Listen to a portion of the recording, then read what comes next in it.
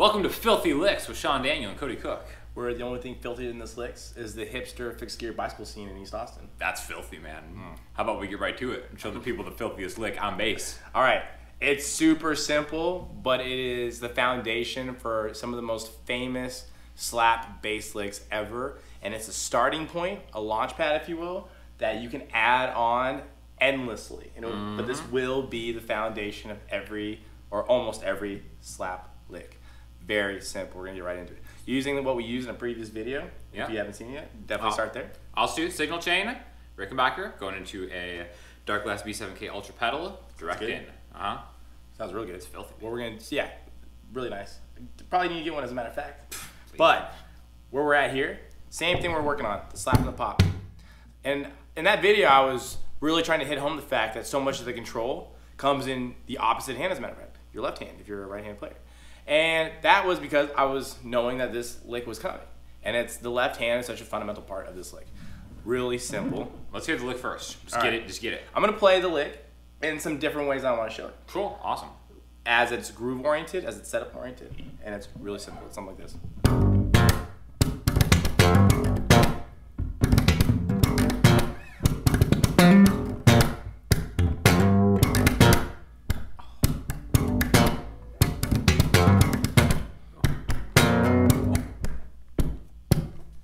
That's filthy. Yeah. That was so filthy. Really simple. I need a shower.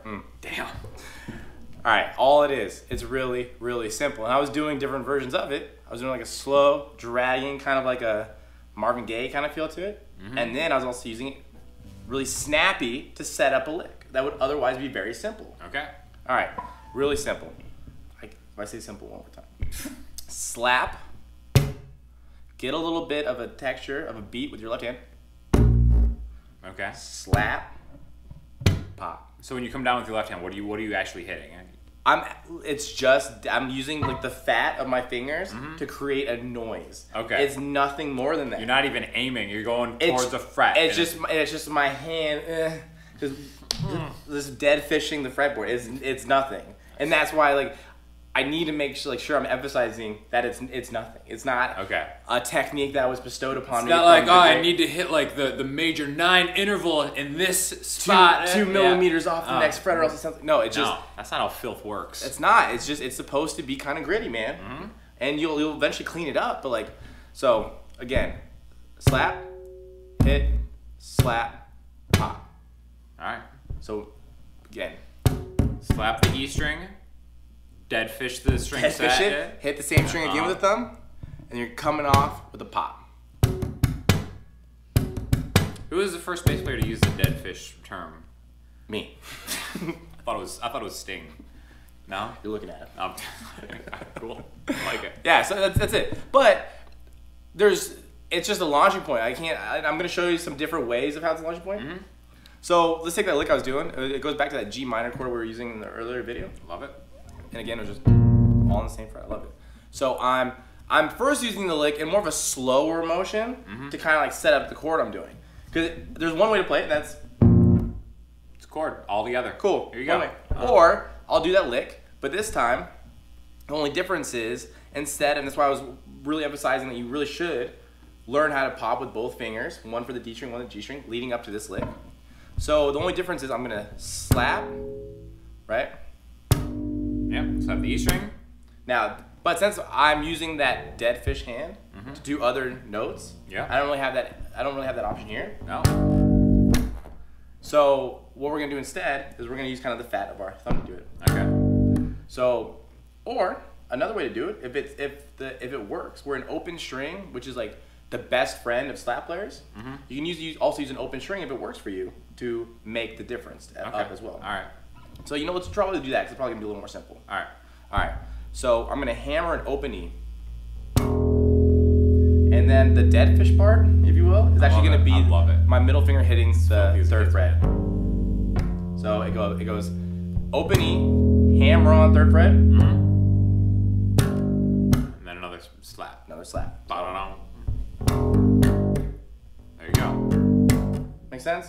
Got it. Not too complicated? Ba-da-dum. But now it's time for our snare. And that's where we're gonna use our 2 fingers to pop your remaining part of the chord. Now it's about to get filthy here. It works on any chord, and I'm gonna show other ways to do this in a more melodic musical sense as opposed to like a funky, like soulful one. So again, hammer on. There it is. So let's use it as like a groove, just.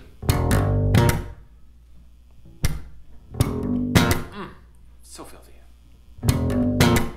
Now we're gonna add like a really simple lick to this. Cool. Here's how simple it is. It's just gonna be on the very last string, 3rd fret to 5th fret. It's gonna be a little poem. That's it. Just hammer on. That is it. That's like the bare essential. That's barely a lick. It's hard. That's barely a taste. Right. But I'm gonna show you how it becomes almost the most important part of this. Okay. So we saw me doing a slower version of it. Kind of has a little funky feel. Very slow. I can hear where it's coming. Right. Now we're gonna do the exact same lick. Nothing changes. Back to the dead fish. Right. Yep. But it's gonna be to set up this. So I'm gonna do it fast after doing it slowly for the groove. So Okay. it's gonna serve 2 purposes: one for the groove and one for the lick. Ready?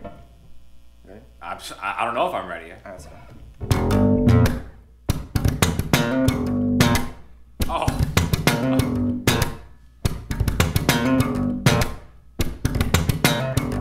No, it's too filthy. You can't change chords and do that on a different chord, can you? There's no way. Oh. It can't get filthier than that, can it? So.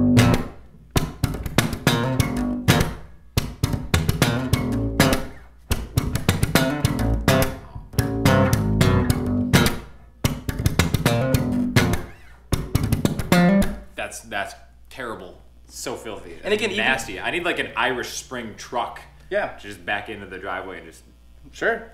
sun me up. Sun me.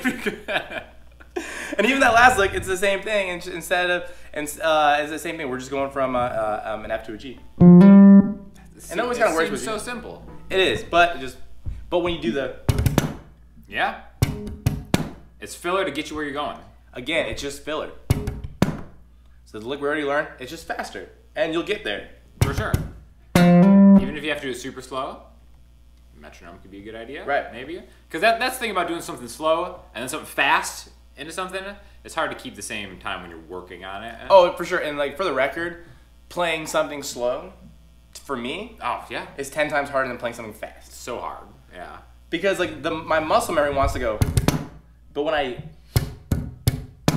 have to emphasize I have to emphasize on each thing being You have very to clean. think about it, and Right. it's not a That's kind of a different chain thing. reaction. Right.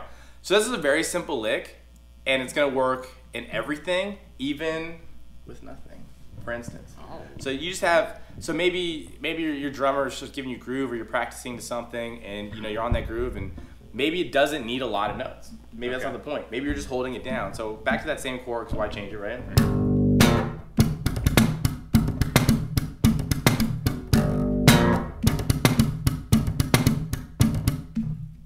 You're just filling. You're just filling. And that's so But filthy. in a mix, right, with the whole Sure. band, you're holding it down. Especially and if people are the- like, and people are gonna think a couple things, because let's not forget about the ego of a bass player. Oh. Always the odd man out. Yeah. Right? Always. Right. So when you're doing that and you're just like you're throwing it down because you're not overwhelming anybody No. and you're not overplaying, you're playing one thing Yeah. every bar. Just Uh-huh. man in a band. Hopefully the drummer knows what he's doing. Hopefully. Uh-huh. And other than that, you're giving the drummer and everyone else space while still like totally holding it down. Yeah. Man in a band. It's like, I'm here to make you all look good. And it gives you something to do too. So Sure. you're not just You can kind of feel them, yeah. Oh. and it allows you to get in the groove, man. You can I'm So- in the groove right now. This is so filthy. I need to like book a ticket to Lake Minnetonka right now. and cleanse, and purify just yourself. get in there. Right. Just purify yourself. I agree. Very simple lick. Don't overthink it. Obviously, any questions, I will be very active in this comment. This is a guy. Yeah. Excellent. Huh? You know what else is great about this guy? He just dropped like this hot fire piano album. Mhm. I know, which has a lot of these concepts in piano form. Can you imagine? Oh It's yeah, the for sure. It's the filthiest solo piano album I've heard. Absolutely filthy. Yeah? That's high praise from the Gonna people link you- I know the people you listen to, and I appreciate that. I'm gonna link you in the comments below. Yeah. Also, like follow me on Instagram, Cody.cook. There's Oh. a lot of good bass stuff on there, some piano stuff too, Oh. and I'm pretty active on there. So Stuff. And just handsome pictures of him just kind of posing across the world. cross, yeah. Uh-huh. Sure. Yeah, world traveler. Any questions or comments? Hit us up. See you guys.